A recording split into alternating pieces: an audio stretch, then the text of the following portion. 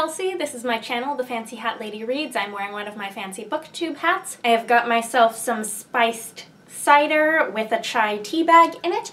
And today I am bringing you my wrap-up for the month of November. In November, I read 7 things. I have already reviewed 4 of them separately, so I'm going to hopefully get through this pretty quickly, and I'll link all the reviews for the things that I have already talked about. So the first thing I finished in November was the book that I was reading on the last day of October for Halloween, and that is Castle Hangnail, written and illustrated by Ursula Vernon. The illustrations look something like this, and they're scattered throughout. This was my Halloween read because it is just the perfect, charming, middle grade book with Halloween vibes. This is about the inhabitants of a castle called Castle Hangnail that has been vacant for some time, and they are deeply in need of a new master for the castle, because if they don't get a new master, the castle is going to be decommissioned by the Board of Magic. And who shows up to be the new witch of Castle Hangnail but this little girl named Molly? She is not quite what the minions were expecting, but they decide to roll with it because they need a new master for the castle. Molly may not be the imposing evil mistress that they were anticipating, but she has some magical ability, and she absolutely loves the creepy fabulousness of the castle. Anyways, this is a lot about this community that the castle is in, and this sort of positive relationship that Molly forges between the castle and the community, and how all the minions come to decide that she really is the mistress that they want. It's light and fluffy, but it's got a lot of deeper messages if you scratch under the surface, and it's absolutely full of heart. I would totally recommend this for anyone looking for more like Tiffany Aching. I had just reread A Hatful of Sky when I picked this up, and there are definite similarities between these 2 young witches and the sorts of stories that they find themselves in. I gave this book 4 stars. The next thing I read was The 5 Daughters of the Moon by Leena Likitalo. This is the first book in the Waning Moon duology. It's by far the shorter of the 2 books. This is from the Tor.com line. And this is a duology set in a fantasy world, a secondary fantasy world that's inspired by the Russian Revolution and the Romanov sisters. I thought this was definitely the weaker of the 2 books. It's a slow start, and most of this book really feels like introduction. The introductions of some of the characters felt stiff and forced, but by the end I really was starting to care. I do think that this probably should have been one longer novel instead of a duology of 2 shorter books. I will link my video where I reviewed this duology in full. The next book I read was a short story collection that I got from NetGalley for review, and that is The Overneath by Peter S. Beagle. Beagle is, of course, a renowned fantasy writer, most famous for The Last Unicorn, which I love. I was a little less impressed, however, with Summerlong, which was a more recent novel of his that I read. I really liked a few of the stories in this collection, and I think Beagle is technically a really good short fiction writer, but a lot of the stories had just like one thing that bothered me about them that kept me from enjoying that story. Overall, I gave this collection 3 stars. I did a full review of this collection on its own, and I'm going to link that for you. I did talk a little bit about each story in the book. November 11th was the Getting Graphic readathon hosted by Caitlin from Kitty G and Elena from Elena Reads Books. I told myself I wasn't going to like set aside the day for reading graphic novels. I was just going to see if I could squeeze any in when I had time. I did read 2 graphic novels for Getting Graphic. The first was The Encyclopedia of Early Earth by Isabel Greenberg. This is the first of 2 graphic novels of hers that take place in this world of Early Earth. I read the second one first, though. I had already read The 100 Nights of Hero, which I absolutely loved. This one is considerably shorter. It doesn't feel like it digs as deep as The 100 Nights of Hero does.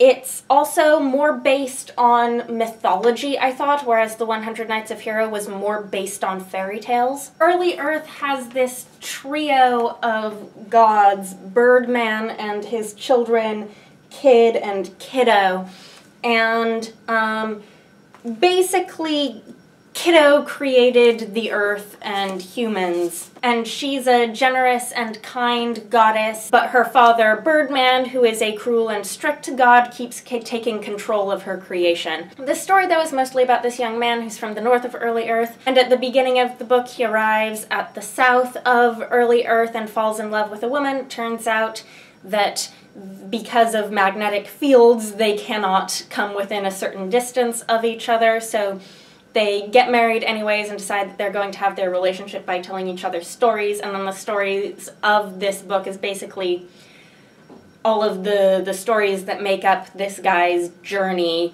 from the north to the south and why he set out and all of the countries that he saw along the way, and you get bits of the stories and mythologies from all of these different fictional places. You get stories in this that are based on like Bible stories or Greek myth, but in this fictionalized setting. But I don't feel like the stories in this add up to quite as much as the stories in the 100 Nights of Hero did. And it is a shorter book, and I didn't realize that a good deal of the end of the book is these appendices, where it's got like pseudo-informational factoids about early Earth. For some like extra world building that I didn't think was totally necessary. And also a couple of like spare stories that I guess didn't fit anywhere. Anyhow, I still really like Isabel Greenberg's style of graphic novel storytelling. I like the stories within stories. I like the mythos of early Earth. I gave this book 4 stars. I might have been more enthusiastic about it if I had picked this one up first without having any particular expectations. I don't know. And then the other graphic novel that I read for Getting Graphic was March Book 2 by John Lewis, Andrew Aydin, and Nate Powell. This is a 3-volume graphic novel series that is John Lewis's autobiography of his involvement in the civil rights movement. The first volume showed how he became involved in activism and participated in sit-ins. This volume focuses on his time as a freedom rider on the buses, and it also sort of chronicles his rise to a high leadership position in the civil rights movement at a very young age. It culminates with the march and rally where Martin Luther King Jr. gave his I Have a Dream speech. This whole story is sort of set within a framing device of John Lewis attending President Obama's inauguration, and the story is then told in flashbacks from there, so it's got this sort of look how far we've come feel. This is dealing with really heavy, really violent, really dark history, and it's sort of supposed to have that light at the end of the tunnel thing, and I felt like that light was extinguished. Anyhow, this is a really strong non-fiction series. I'm reading it because the last 2 rounds of Getting Graphic, there's been a challenge to read non-fiction graphic novel. And this time it was sort of like, hey, it's non-fiction November, and I don't read non-fiction at all, so I suppose I can sort of count that this is like I sort of maybe participated in non-fiction November. I read a non-fiction thing. That's actually surprising for me. By the way, I haven't shown you the art. The art looks something like this. It's black and white, but it's got a lot of nuance. It's not my favorite type of graphic novel art, but it was good enough. I gave this book 4 stars, which was the same rating that I gave the first volume. The next thing I read in the month was Artemis by Andy Weir, which I have also done a full review on. I will link that for you. This was another NetGalley arc. I never actually read The Martian because I saw the movie, and then once I see a movie of something, I lose all motivation to read the book. It's just a thing with me. And I'm realizing the more I see other people's reviews of this book, how strongly people are comparing specifically the way Andy Weir writes characters to The Martian, and that, I'm just going to tell you, wasn't part of my perception of the book at all. This is a sort of caper heist sabotage story set on a lunar colony. I think it's pretty solidly populist science fiction. It sort of, you know, is supposed to make you get excited about the nerdiness of the possibility of life on the moon without really making you grapple with any of the super big questions that are sort of floating around the periphery of the premise. I enjoyed it while I was reading it. I don't think it's gonna make a lasting impression on me. I fell like right in the middle on this one, and I gave it 3 stars. And then the last thing I read in November was The Sisters of the Crescent Empress, the second book in the duology that started with the 5 Daughters of the Moon. I thought this was really good. This is really character-driven. This is the sort of story where not much actually happens in terms of plot, but there's a lot that's like mysterious and brooding, and the tension, the story all comes from the misunderstandings between the characters. All 5 of the Daughters of the Moon are being held prisoner in this haunted house, and pretty much the entire book takes place in this house. And there's a bunch of the sort of weird, inexplicable magic that you can never really quite understand that I do really like in fantasy. So this is definitely a slow book, but it ended up being right up my alley in terms of like a type of fantasy that I really like and don't see a ton of. It's got a really heart-wrenching ending that's sort of ambiguous. If any of that sounds good, I do recommend plowing through the 5 Daughters of the Moon to get to this book, because I thought that this was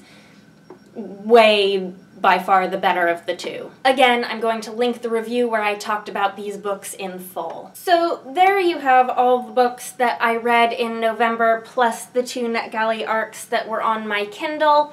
November and December are slow reading months for me every year, the hecticness of the holidays. Some years I'm more busy around this time of year than other years, but regardless, I always feel like I'm kind of scrambling to put my life together by the end of the calendar year so I can claim I had a successful year or something.